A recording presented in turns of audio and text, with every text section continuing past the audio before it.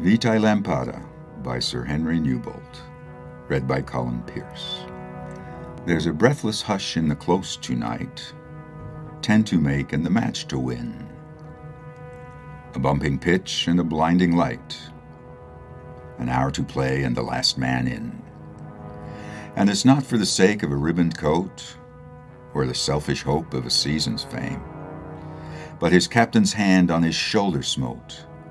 Play up, and play the game.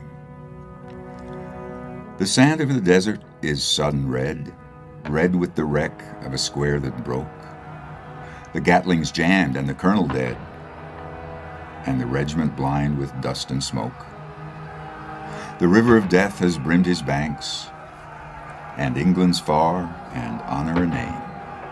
But the voice of a schoolboy rallies the ranks. Play up, and play the game.